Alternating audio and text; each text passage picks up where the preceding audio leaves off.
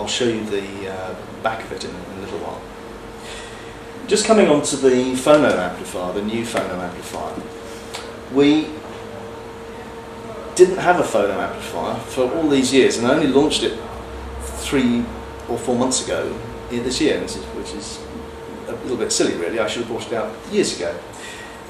It's taken 2 years to develop, and what we tried, and it hasn't got any valves in it. It's the first product that we've made which is fully IC'd. Now, again, it's had a fantastic review, one of the best reviews we've ever had, and it's all about the musicality. And what we have done and tried to achieve, and seemingly successfully, is to give it an extraordinarily low noise floor and not make it sound analytical. Now, some people will say, well, you can easily do that, you can reduce the analytical bit by just not having enough detail. But believe me, all the detail is there. It produces a fantastic musical and holographic image. It has switching for all of the cartridges you would normally want to use in a hi-fi setup. And I'll just show you how you access it. The switching.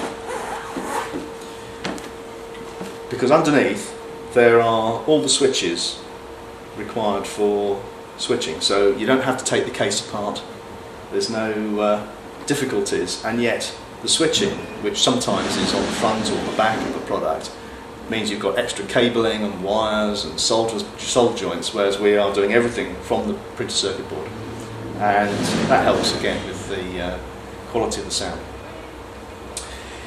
While I'm here, let me just show you the back, because as small as this is, and it has its own power supply in the box, so we don't need to have these horrible plug-in boxes.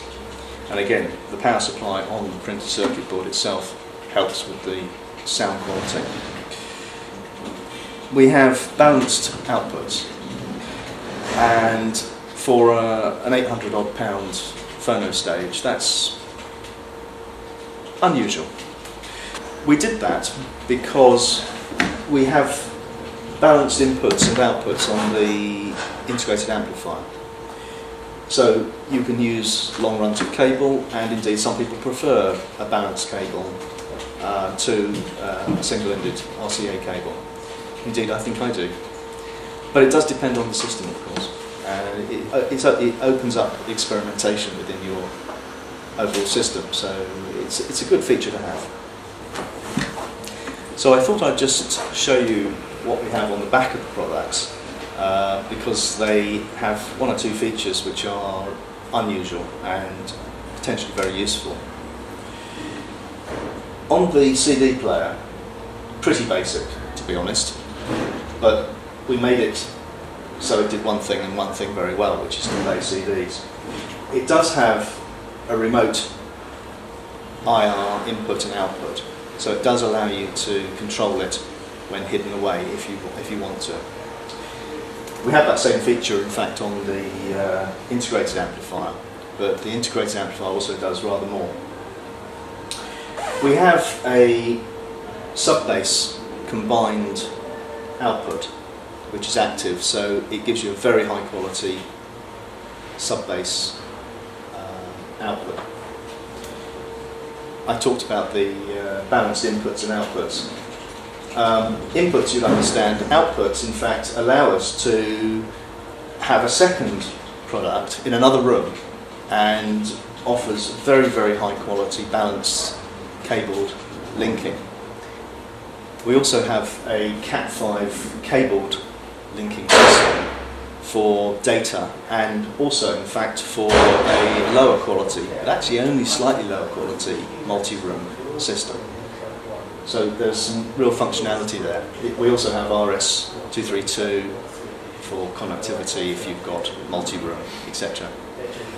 There's inputs and outputs to be able to use the power amplifier and the preamplifier independently. So it really does fit into an AV system if you want to use it that way.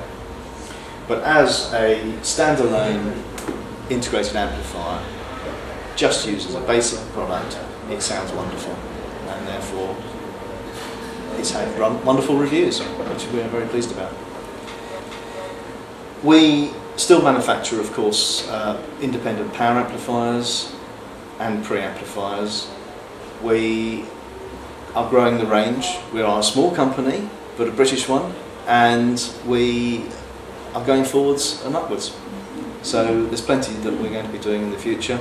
We're looking at a number of digital products at the moment. I suppose everybody is, but it's where the market's going, and we think we're going to get it right, and the products will sound as musical as our analogue ones. Thank you.